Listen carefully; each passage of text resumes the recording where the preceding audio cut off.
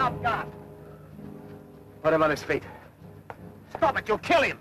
I'm handling this. What's going on here? Drop your gun. Your name, Cobb? I'm Christopher Cobb. Well, Mr. Cobb, this little lesson is to teach you what can happen and will keep on happening if you don't take your stage roads somewhere else. That does it. Hold it, Mike, hold it. I've heard there's a convict settlement somewhere around here. That wouldn't be where you were from, would it? Yeah, Ledwood's Bore. We've had this bush to ourselves for a long time, and we don't want no roads building through it. Now, let me tell you something. Australia's growing. It needs stage lines and it needs new roads, and this one's going to be built. You've had your warning, Cobb. That's the last one you'll get. Mount up! Mr. Cobb. What? Kid, come on.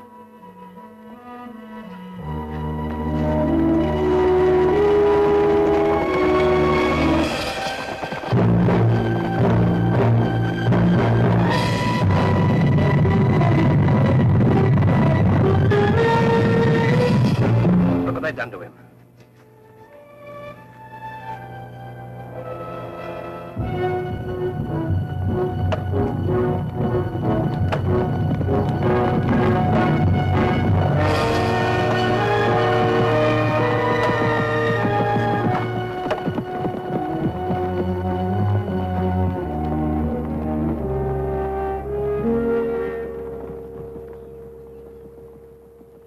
Well, did you find him? Yeah, we give him something to think about. Good. That'll teach him. What's the matter, Dan? Too rough to suit you, eh? What's the use of me saying anything? He doesn't like the sight of blood. You know it's not that. Then what is it? It's no pleasure to think I've raised a weakling for a son. Call me what you like, Pa. But someday you're going to find out you can't hold off the rest of the world like this. I've been doing it for 20 years and more. Why? You don't owe them anything. You served your time. But there's plenty here that didn't. And I never refused shelter to any man. Why does that mean that we have to live like filthy animals? Is this how he talks to you, Tom?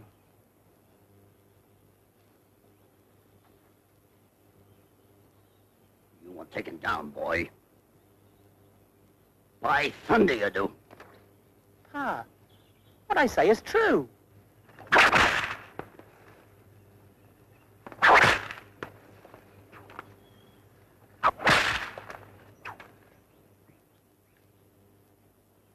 A long time ago, back in England, I needed shoes. And I stole a pair. Weren't worth more than a shilling. But they gave me 7 years and transported me to Botany Bay. 7 years. You know I've still got the marks of the irons. But only once in all that time did anyone have the nerve to take a whip to me. But you stand there and take it. I won't fight you, Pa. Not you. You wouldn't fight anyone. You're a coward, Dan Ledwood. And from now on, you're no kin of mine. All right. Then I consider I'm free to leave this place. You try it. You can't stop me. Don't worry, Tom. He's no loss. Ah, go and water the horses.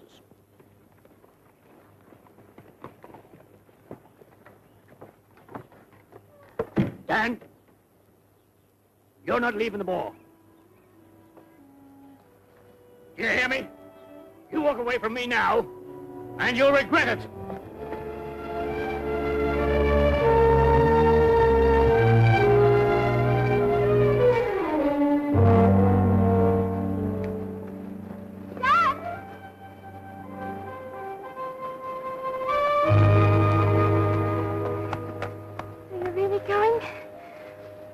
Not just because he whipped me. I've known for a long time that there's got to be something better than this. All these years they've lived here hating the world. I haven't bothered to ask if maybe the world's been changing. But where will you go, Dad? I know so little about what's out there. I have nothing in my pocket but a couple of shillings. But I saw a man today, a Mr. Cobb. Maybe if I go and see him. Take me with you. Sally, I can't. I've got my way to find somehow. But when I've made my place, I'll come and fetch you, I swear.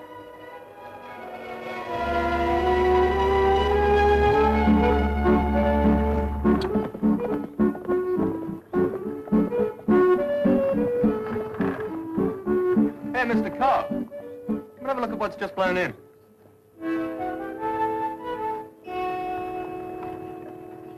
Fresh from the outback? His face looks familiar to me. Get out of the way!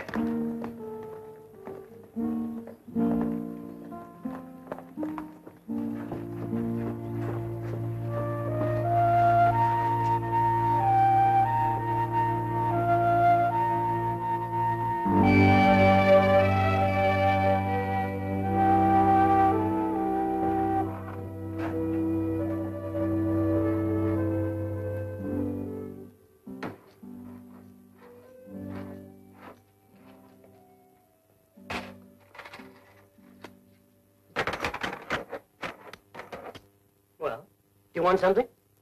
Yes, sir. The pin. Pin? What pin? The pin in the window. Oh, you mean the brooch? Yes, sir. The one in the window. All right, all right.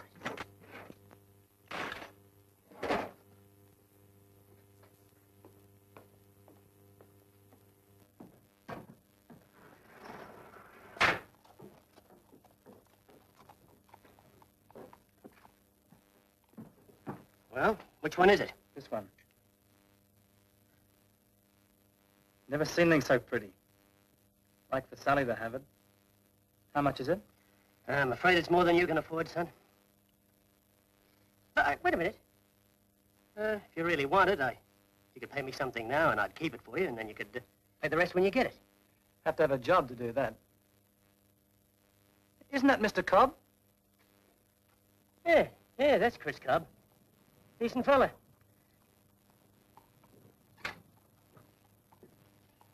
Mr. Cobb? Yes. I know you. You're from Ledward's Bore. I'm Dan Ledward. I thought I remembered you from the road camp. I hope you're not going to hold that against me.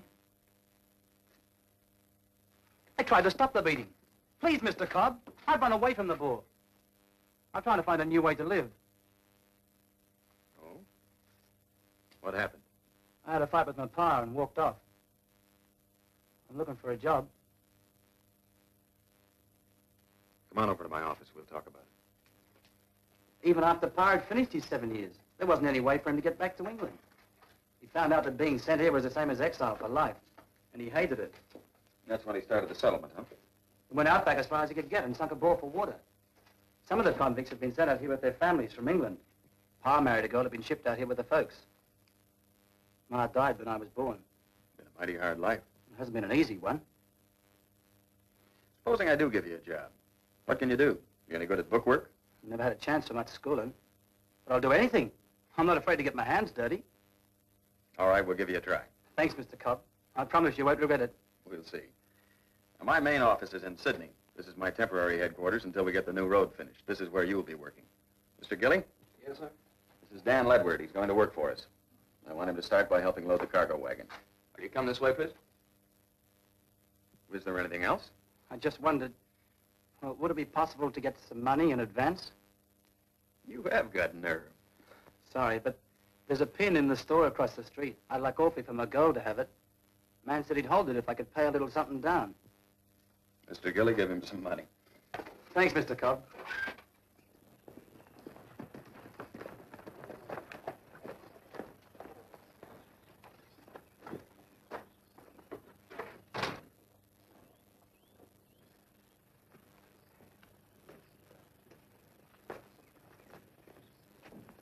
How do you feel after the ride?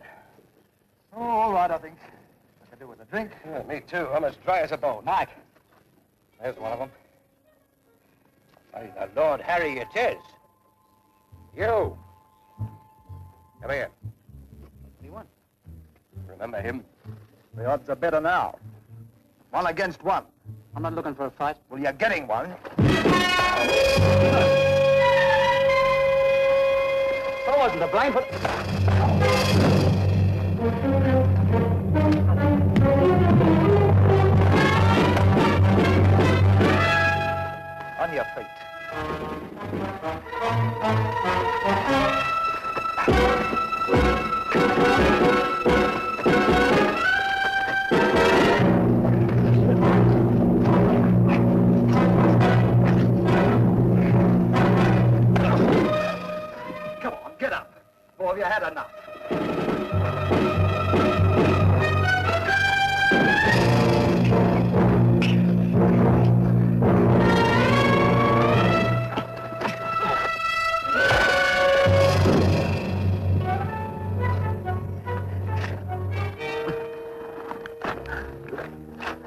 can you see? I'd see well enough to finish him. That's enough. The kid was fighting dirty, Chris. It's the way he was taught to fight. Besides, he's working for me now, so lay off. Working for... That's right. Chris, you've made a mistake this time. Hiring men is my business, Mike. Yes, sir. And make sure that nothing like this happens again, you understand?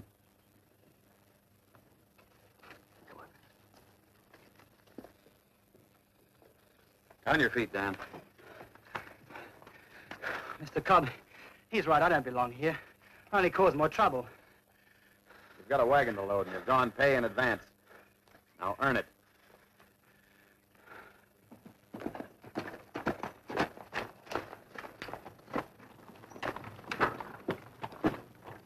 Mr. Cobb! Mr. Cobb! What is it, Quint? Emergency at the road camp, Mr. Cobb. We've struck hard rock and we're going to have to blast through. Hard rock, huh? Yeah. I'll have to send him up some powder. Mr. Gilly, where's Dan Ledward? I've got him outside doing a grease job. We'll need him to help load the wagon and drive us back. Get him, will you, please?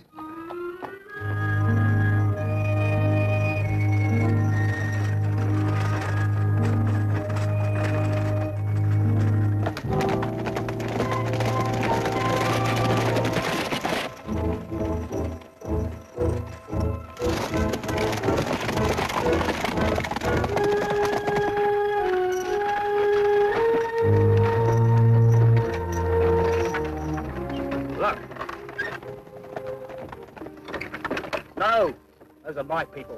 What I was thinking.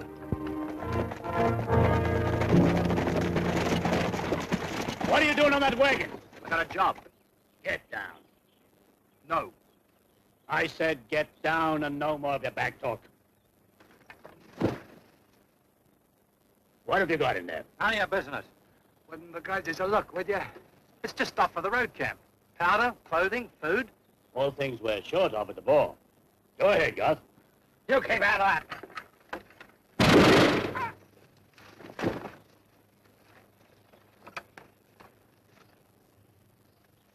You killed him.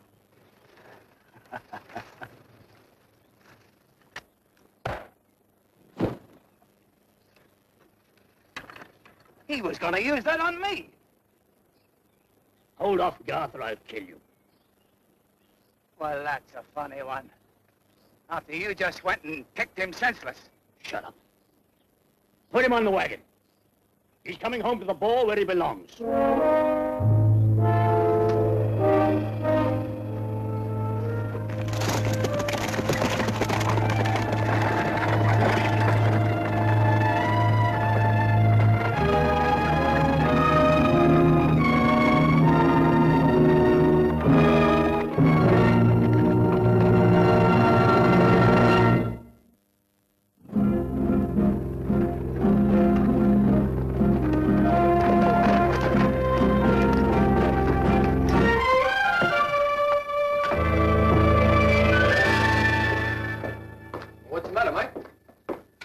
Where's Mr. Cobb? Out in the yard, I think. Oh, hiya, Mike. What is it? I warned you not to take that boy in. Dan Ledward? What's he done? Murdered Sam Quint. And stolen the wagon and supplies, that's all. Murdered?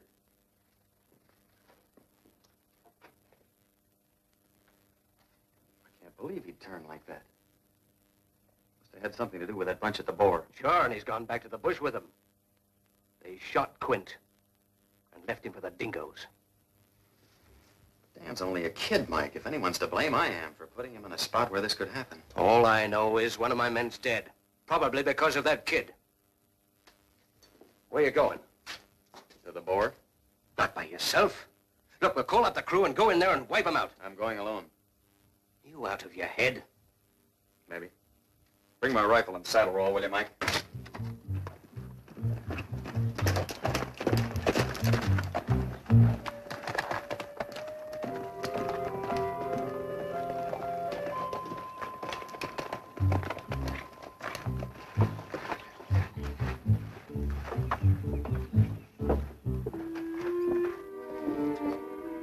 Well, hello, Mr. Cobb. I want that brooch, the one that Dan Ledward's buying. Why, he still owes me 8 shillings on it. I'll pay for it. Yes, sir. There you are. Thank you. You're welcome.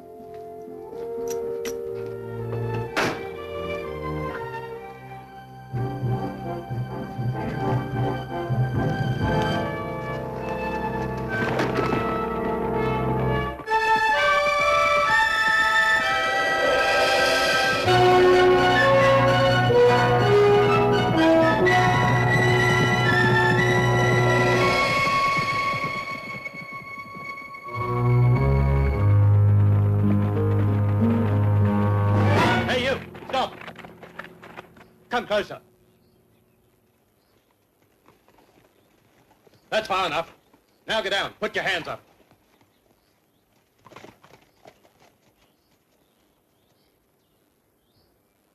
Well, Chris Cobb.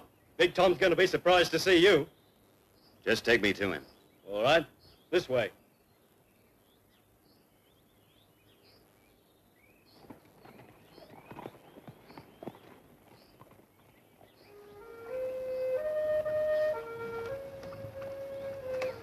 Sally! Oh, thanks, Dan. Dan, what are you going to do? I don't know. Palmer thinks he's fixed me for good. I go out again, I'll be nabbed for a thief. And for killing that man in the wagon. But this isn't the end of it. Don't do anything you'll be sorry for, please. I can't take it lying down. Maybe if we put our minds to it, we could be happy here. No. Listen to me, Sally. I've seen just enough to show me there's more in life than hate and hunger. And someday, somehow, I swear I'll take you out of this place.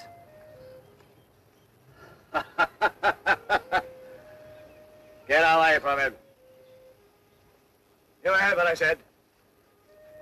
This puppy dog ain't fur like see you. Well, Let her alone.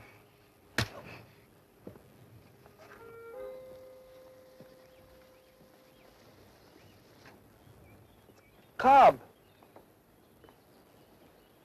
Come on. Up this way.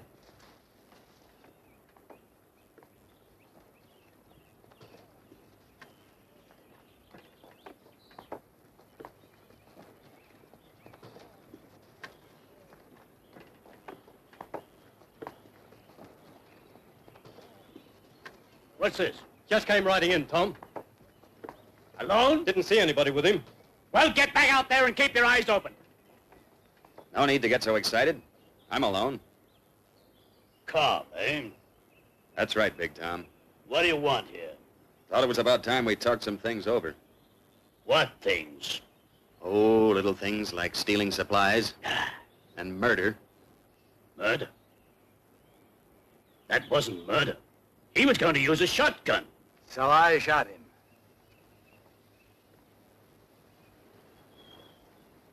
Oh, yes. I thought it'd probably be you. Something you want to take up with me? Yeah, if you can face a man with your bare hands. Takes a little more courage than shooting him down in cold blood. I think you're a miserable murdering coward.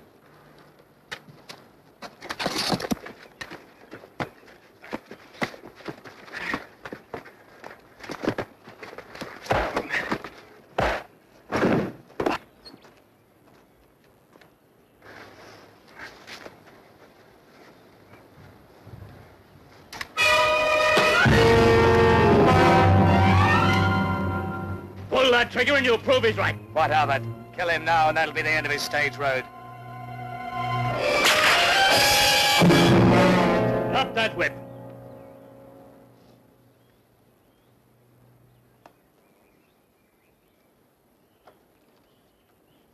People are all cast from the same mold, aren't you?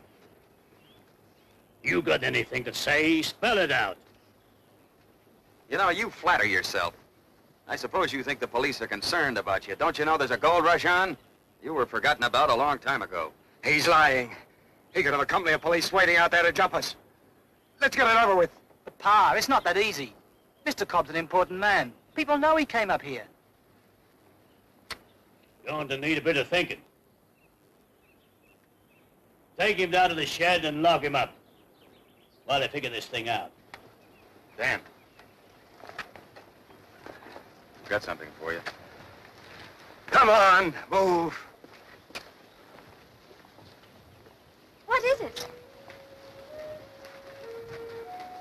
It was for you.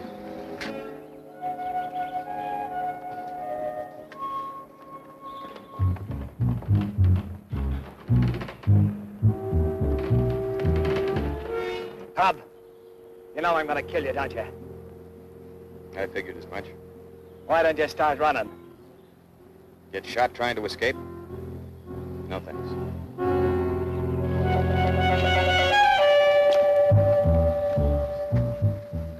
On it.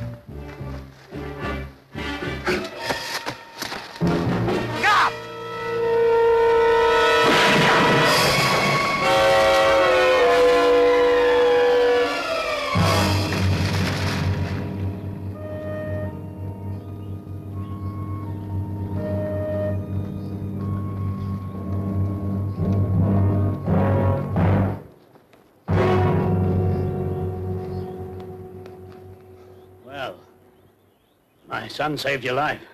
I know he did. Thank you, Dan. Well then, it must have been worth saving. We got no quarrel anymore. Big Tom, I've got a road to build. I'm willing to pay good wages for any man that wants to work. You hear that? You're going to work for Mr. Cobb. No need to hide out in Leadwood's Bore any longer.